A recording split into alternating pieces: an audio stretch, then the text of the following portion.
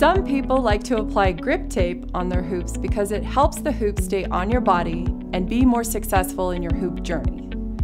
Let's talk about the different types of grip tape and how to apply them.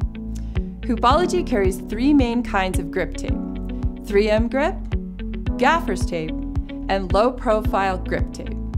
The same application technique is used for all the kinds of grip tape. Sit down comfortably in a chair.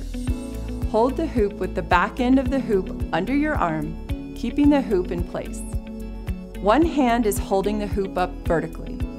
Start at the connection and slowly lay down the grip tape along the center of the hoop towards your body, making sure the tape is not taut, but relaxed, and smoothing down the tape with your opposite thumb as it is being applied to the inside of your hoop.